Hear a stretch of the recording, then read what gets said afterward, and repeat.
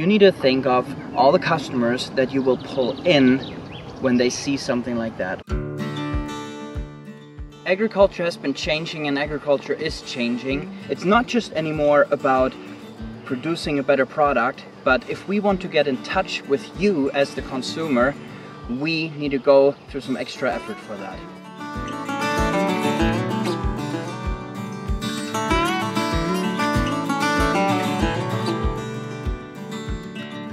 My name is Simeon. I work as a farmer and a farm planner and farm consultant, and I try to help people develop a new kind of farm, a new kind of farming that involves keeping you and the consumer part of the whole process.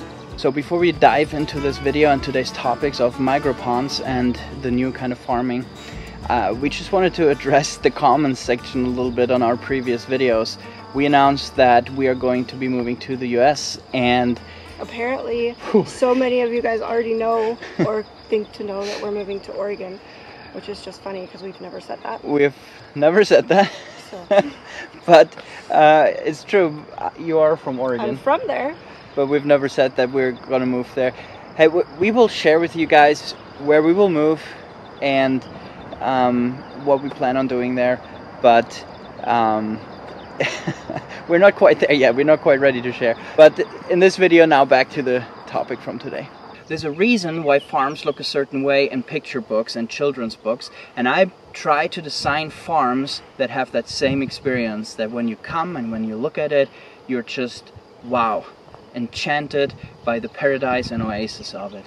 An important part for me and for my customers is water, and we are working a lot with microponds, and it is a system where you don't focus so much on big pond building, though that has its place, but on lots of small ponds that I call microponds, where some of them have water at times in the year, then they run dry, very important for certain insects. Others have water constantly, and they just add to the diversity and to the overall feel and climate of the farm.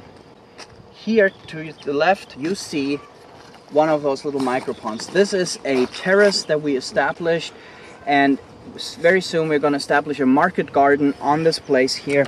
And there was actually a little spring that came out of the mountain, and we just dug this pond, and very soon it's going to be surrounded by market garden, and there are going to be insects and there are going to be plants, and it's just going to be an absolutely wonderful place to grow vegetables and to work at.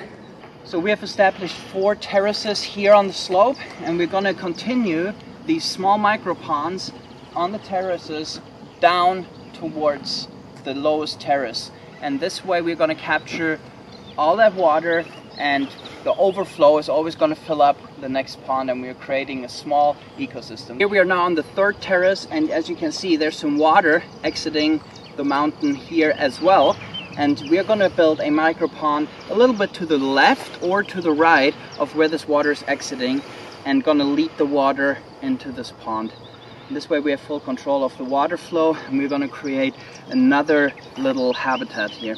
This will look absolutely gorgeous. When people will come in and they will see vegetables, they will not just see long rows of 75 centimeter wide garden beds, the typical market garden width. They will actually come and they will see vegetables, and maybe some garden beds will swing around these ponds, and they will see water glittering in the sun, moving in the wind, water plants among with the vegetables, and it'll just be a completely different picture. And it's just this kind of thing that adds this little extra, that when you have a guided tour on your farm, or even just for you and your family in the evening when you do your tour, or when you are weeding, or whatever it is, that will just bring you this extra joy and this extra beauty. And you'll probably want this chair next to it to sit there and relax. Here we are on another terrace on this farm that is a lot bigger, and on the previous terraces I showed you these little microponds that we included in the terrace. For this terrace I planned something different, and we're planning a market garden in the middle and a water garden, a little bit of an exaggerated ditch, so to speak, around that garden. Now it's up to the owner if he actually wants to establish that, but the point was to first of all create a border around the garden so that no slugs can come into the garden, and to also create something absolutely stunning and beautiful, to have the market garden in the middle, the moisture from the water evaporating, the fish, the plants around, some of the water plants. You can have mint in the water garden, for example, but then also to have the vegetables have deep roots and actually no need for being watered, because they can draw the water from the level of this pond. Again, I'm not sure if the owner will actually do this or not, because you always are debating whether or not you want to have more space to grow the vegetables or create something like that, since right here there's no natural spring, no water coming out of the mountain. You would have to lead water here to create this, but you would have to weigh the benefits and you would have to weigh the cost of it and just see what it is you want to do. Again, if you can reel in the money by doing guided tours, just having this little bit of extra and have a high-end customer for your vegetables, it might absolutely be worth it to create this system. If you want to produce more vegetables, you're better off just putting long market garden beds on this terrace.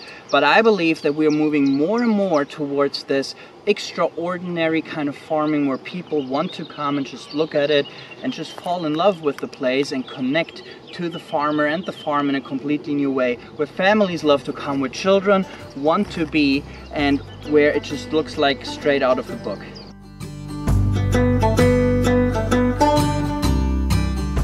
So here I'm standing right in front of one of those established micro ponds on the same farm, and we're using it to have two breeding groups of Saxony ducks here that we use to collect eggs from and hatch this dual purpose breed, and raise the males for meat and the females for laying ducks.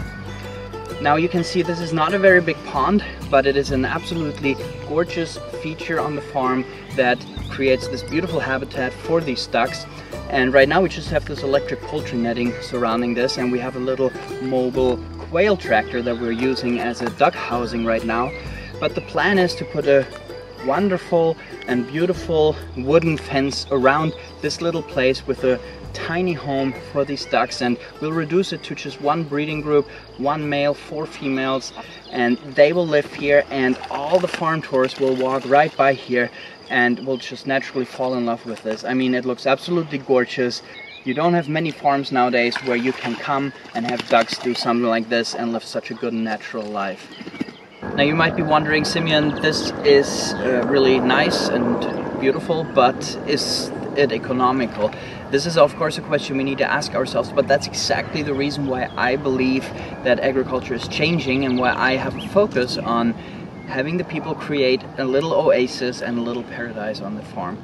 You need to think of all the customers that you will pull in when they see something like that. All the families, all the people that will come and fall in love with your farm, of potential farm tours, of potential workshops, of potential products that you can sell. Now, beyond that, this little place here, this pond and these two groups of ducks, this is worth it in itself, and it's very economical.